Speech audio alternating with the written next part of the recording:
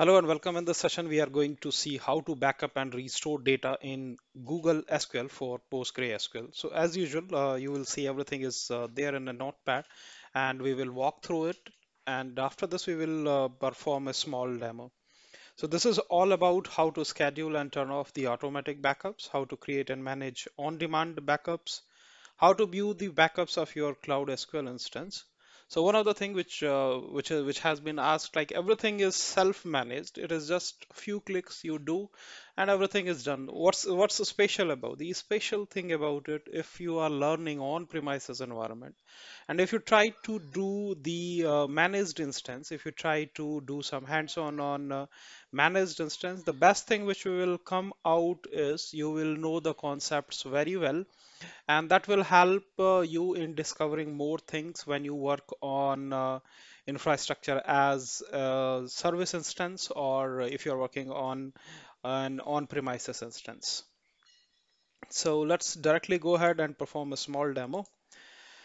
We have the managed instance which is already running in Google Cloud. We have Postgre 13 which is already launched.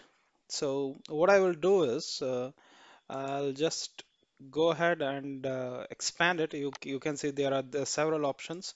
So in the backup options, what you will do is for the automated backup, that is the first thing which you have to do. This can be a configured during the launch of the instance, or this can be done later on also. So I'll go ahead and start the edit, and in the edit section you will see automated backup and point in time recovery. So when you say automated backup, you mention the timelines when you wanted to take the backup. Let's say I wanted to take the backup during the quiet hours when the application activity is least, and it is going to perform the it is going to utilize the minimum amount of the what do you say? It is going to utilize your maximum amount of the resources for the backup. And in the advanced option only, we will say choose where to store your backup. So we will say choose a multi-region, which is going to spread across the nearby regions only. And by default, we'll say take 7 days of backup. This can be anything between 1, 2, 3, 65. So it is 1, 2, 365 by default. You can do it for the 7 days. And in PostgreSQL, you have something called as transaction logs, which are known as wall ahead the wall files, wall ahead logging. So what it does, it contains all the transactions which has happened in your database. So basically, this is all the update, inserts, and delete what happens in the data in your database. Whatever the operations happens which changes the data, those informations are captured and they are written in wall log files. So in case you have to restore your database to a point in time recovery, you have to use those. So I'll say enable point in time recovery.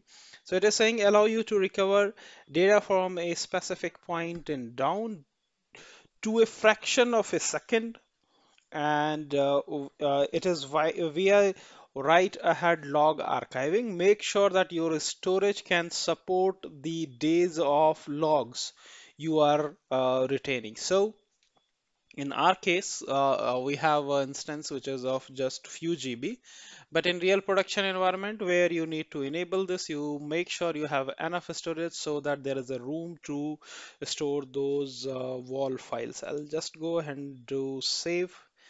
It is getting saved. So what is happening is the scheduled backup you will be able to see over here.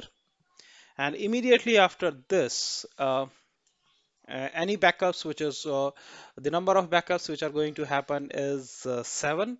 It doesn't mean that 7 days backup will be available over here, but about the wall files, which is write ahead login, we have said it should retain for the 7 days. In that case, every day the older ones will be paused, and the other ones which are there in the window, they will be available over there.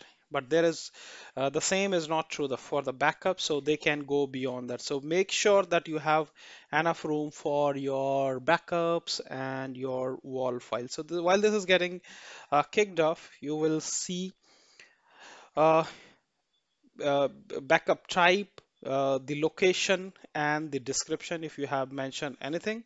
Otherwise, they can be, let us, okay, let us see how it looks like once it is spin up. So the backup is getting configured.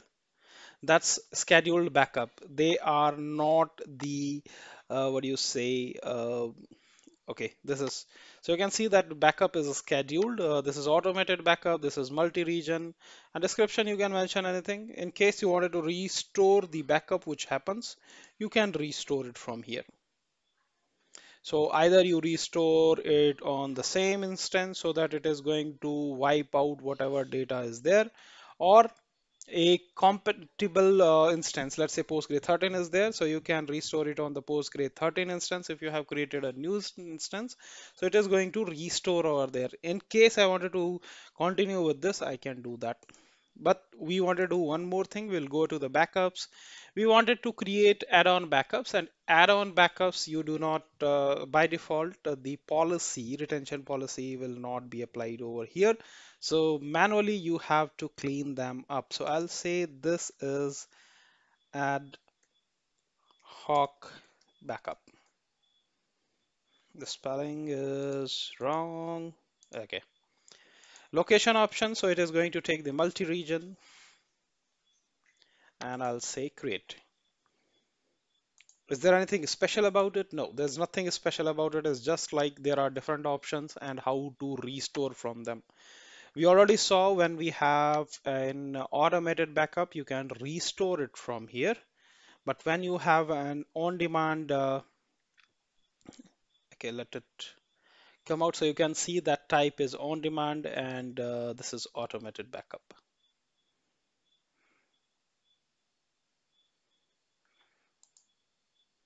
We'll go to the overview,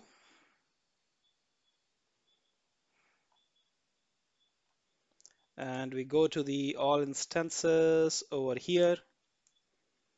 I'll dismiss this, hide this panel. And from here, in case you, okay, this is still getting backed up, the ad hoc. I wanted to see how can you restore from an ad hoc backup to point in time recovery to a different instance. So I'm going to hide this. We'll go here and we'll say create clone.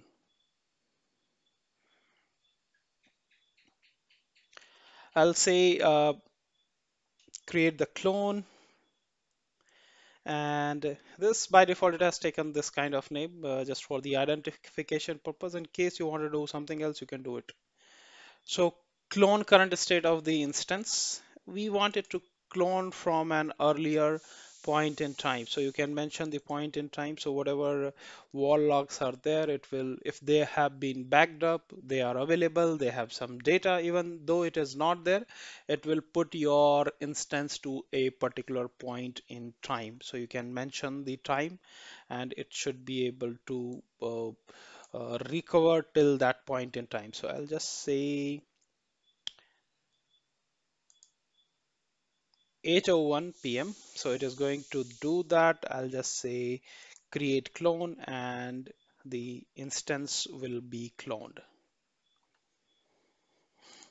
So this is just the basics about the on-demand backup or the uh, ad hoc backup or your scheduled backup. So you have different options available, and you have the recovery window also available over here. Retention period also mentioned there, where it is between 1, 2, 3, 65, and they will be cleaned up as per their retention policy. The only thing which you need to take care about the wall logs. So when you set the log retention to 2 days, that means, or the 7 days, that means every day it is going to see anything which is older. That means, let's say if I'm saying 8 days of retention period for the wall during the backup retention, then anything which is beyond that, older than 7 days, they will be removed. The same thing is not true for the backups. It is going to check the number of backups which has happened in the last 7 times. So those are the scheduled backups. So you need to just be Very careful about that. And when we talk about the disk usage and point in time recovery, you make sure you have enough room for those logs to be stored there so that they don't get purged. So you just have to make sure about that. And that's all the basics about how we perform the backup and recovery from an um, Cloud SQL for PostgreSQL instance in Google Cloud. I hope this is going to help, and thank you.